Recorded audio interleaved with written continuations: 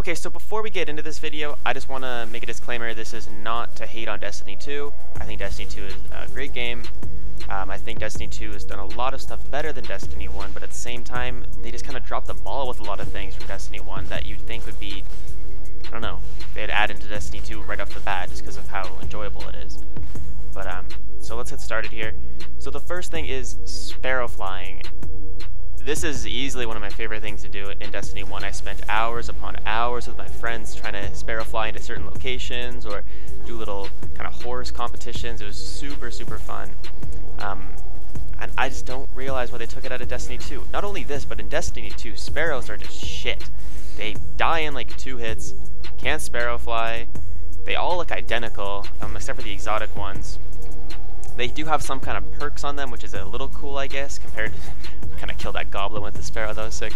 They do have perks, which I guess, which is kind of cool, but just in general, the sparrows are just so nerfed compared to Destiny 1 sparrows. It's really unfortunate. Alright, moving on. Strikes. Strikes are the worst part about Destiny 2.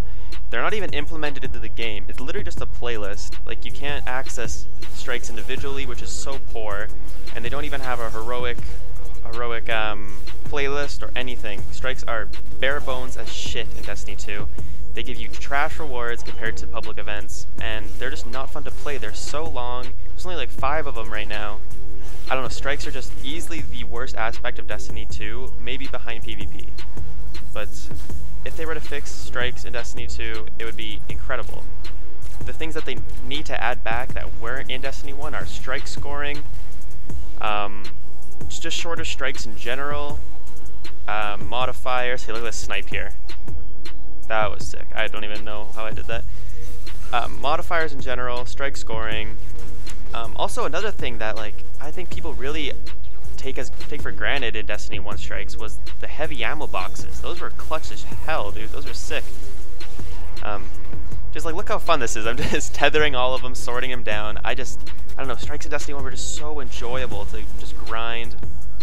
And on top of this, the strike-specific loot was definitely one of the main reasons for people to grind strikes.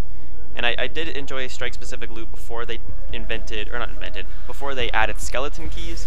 Skeleton keys kind of ruined it a little bit, but just in general, strike-specific loot, I don't know why they took that out. They don't seem to have any like specific loot in Destiny besides like the raid and trials, which is really basic. Speaking of loot, I also really wish... Here's the heavy ammo box I was talking about. Look at that, 81 sword ammo, just imagine. But another thing in Destiny 1 that I really miss is the ornament system on endgame gear.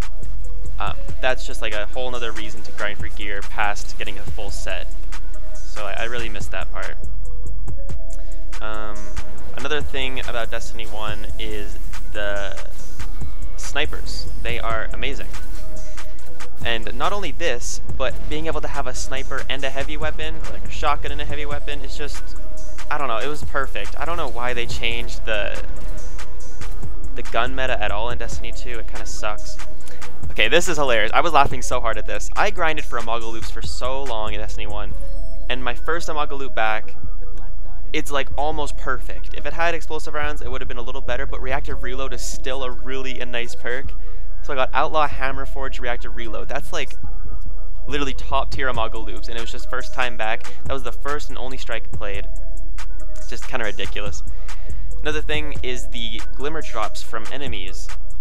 Now enemies just kind of drop glimmer by themselves. There's no like real, there's not an actual item that they drop. They have the Hand of the Cryptarch, but I actually saved these, and I had about 126,000 glimmer after I saved a bunch of them, and I spent a bunch once Rise of Iron came out to try and level up faster, but I don't know, just saving them was like a really fun part for me.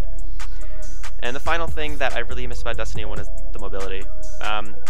There's just nothing compares in Destiny 2 to how agile and fast your characters could be, and that's kind of one of the things about Destiny 1 or Destiny 2 that I really hate is just you just feel so slow all the time.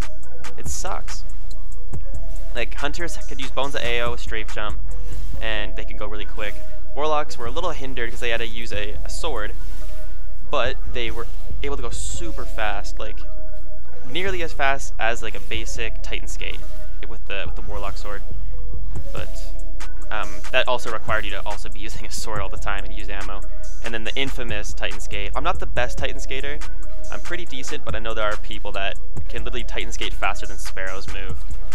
Here I wasn't even using a good gun for it. What you would want to do is use like a sleeper simulant or a heavy weapon, like literally a physical heavy weapon that makes you stay to the ground more, and that makes you Titan Skate faster because you don't go as high every time you jump. But anyways, I just wanted to reminisce about Destiny 1, and I hope you guys enjoyed this video. Please leave a like if you did, and I'll talk to you guys later.